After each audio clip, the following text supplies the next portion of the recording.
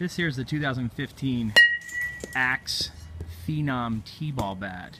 It's actually a 25-inch drop 11, so it's 14 ounces. It's just, of course, a single-piece aluminum bat.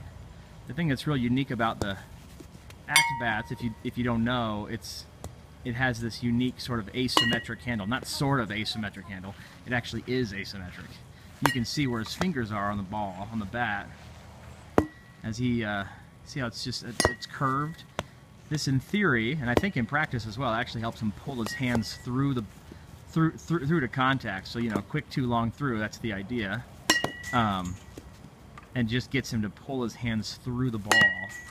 Really great bat. And they're like $30, even for directly from the side, I think. But I'm sure they're probably on Amazon or eBay. You can find some, but it's a great little bat for little guys, little girls who want to start hitting at a young age, especially at 15 ounces.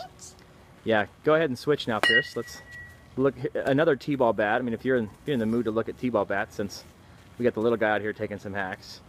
This is the smallest T-ball bat we could ever find. It seems like looking for the lightest is a common conversation or common question. This is actually a 24-inch drop 13. This is so it's an 11-ounce bat, built after the S3 from Easton, which I guess the old S3. In 2016 they won't have an S3. It will all go to the Mako style of bats. But also, again, single piece aluminum, really simple, not really made for pitching machine. In fact, not at all made for pitching machine. I guess you can do soft toss with it, as we're sort of proving here, but it's really built for the T-ball player.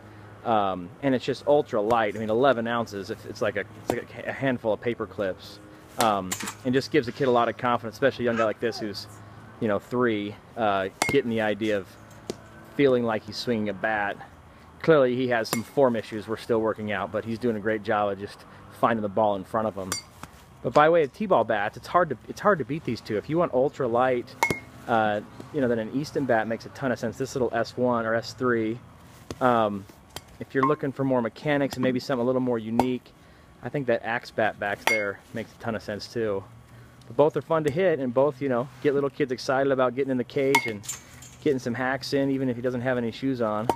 But you know, that's how it goes when you're 3. You're just rolling without any shoes. One more, buddy. Drill it. Let's see it. Ooh! Keep that head in. Keep that chin in. One more time. Keep the chin on that. Attaboy.